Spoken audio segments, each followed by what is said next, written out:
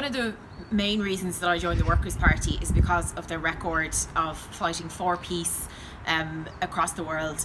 And one of the strongest ways that parties like the Workers' Party have done this is by opposing US imperialism in places like Nicaragua, in places like Venezuela, in places like Cuba and Palestine. Venezuela has provided an example to people across Latin America of how socialist policies can actually improve their lives. And this is what caused the United States to feel so threatened by it.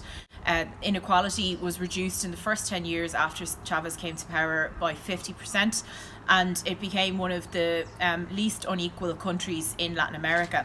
5 times more old people have access to state pensions now than ever did before, and in the last 7 to 10 years Maduro has built more than 2 million houses, affordable homes built by the state for ordinary people who need them.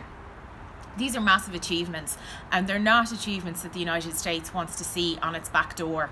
And of course, it's been absolutely clear that the economy has been deteriorating in Venezuela and that people's lives have gotten more difficult over the last few years.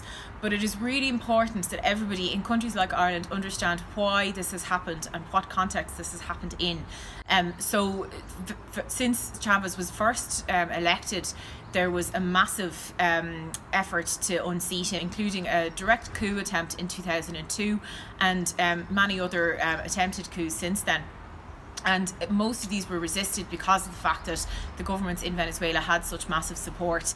Unfortunately now, what we've seen is that because the opposition has been unable to unseat him previously, they've just gone and declared themselves as the legitimate president of the country. And that is something that has been recognised by the United States and its allies around the world.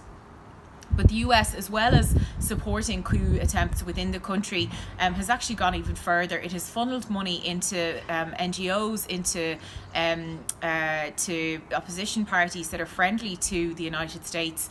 And even more than that, in the last couple of years, it has imposed drastic financial sanctions which have crippled the economy, and which in fact would have crippled any economy around the world.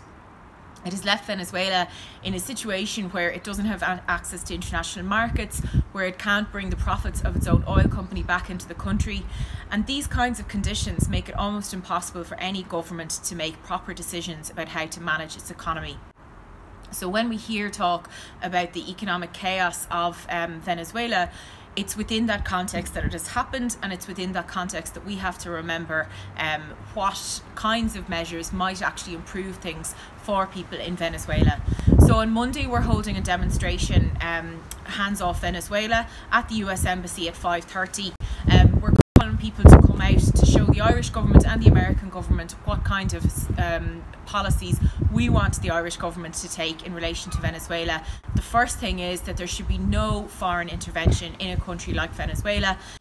The second thing is that we would like to see the Irish government come out and clearly support the democratically elected government of Venezuela, that is Maduro, as the president of Venezuela.